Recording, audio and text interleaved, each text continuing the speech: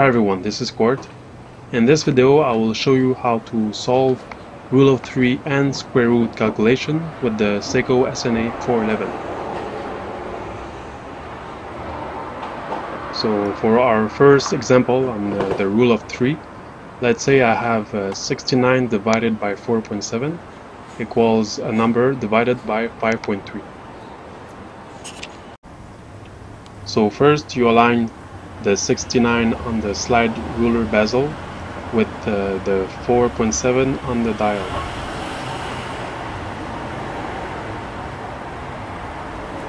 So here 4.7 with 69, and then you check 5.3, it's aligned with around 78 or 79. So this gives you an approximation that the answer is around 80 or a little bit less at 78.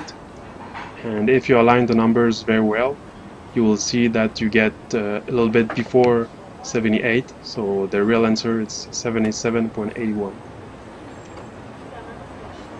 So now let's try square root calculations.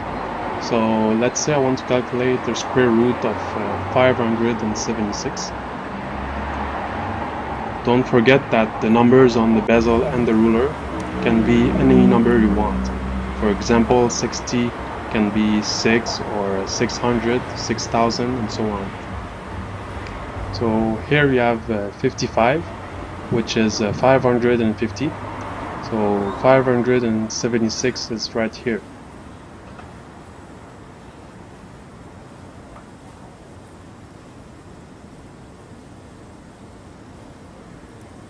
So here we check always the 10 on the bezel. You check which number is aligned on the dial, it's 10. And then you check the 576, which number? It's close to 55. So 10 is not close to 55, so you move the bezel until you get the same number.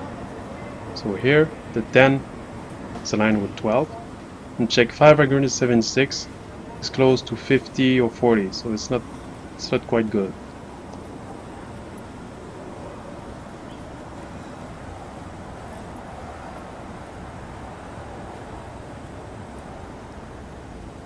So you move it.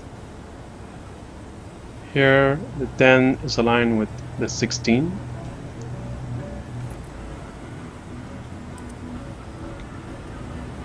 So 10 and 16. And then you check 576.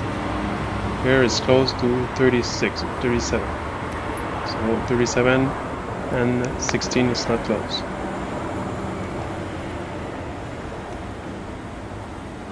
So now let's align the 10 with the 20. So 576 on the dial is around 29. So 29 and 20 are not that close. So you still move the bezel.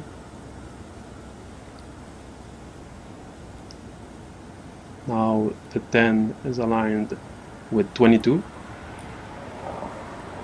So 576 is close to 26. We're getting there.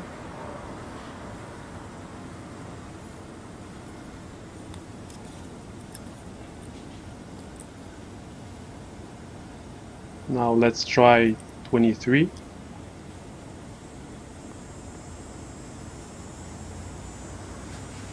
Here we get at around 25.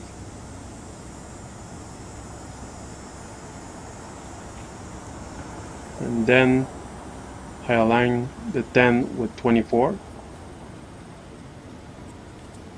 And the 576 on the dial is aligned with 24 on the bezel. So 24 on both sides, so the result is 24.